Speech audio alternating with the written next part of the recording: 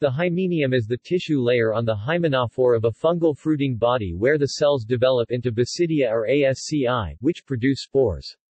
In some species all of the cells of the hymenium develop into basidia or asci, while in others some cells develop into sterile cells called cystidia, basidiomycetes, or paraphyses, ascomycetes.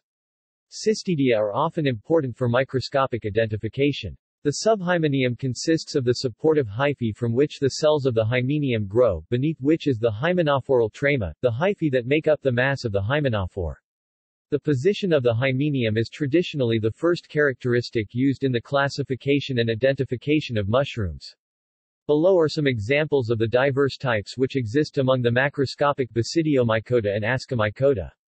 In Agarix, the hymenium is on the vertical faces of the gills.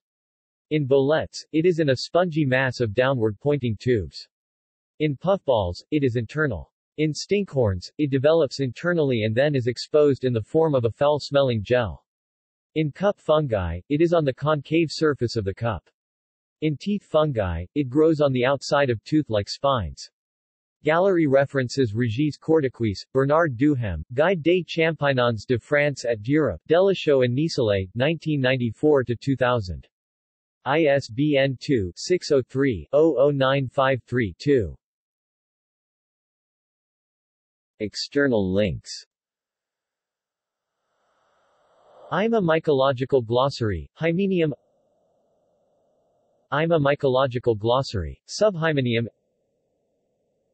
APS Net Illustrated Glossary of Plant Pathology, Hymenium. Hymenium of an Ascomycete, Manilinia fructicola.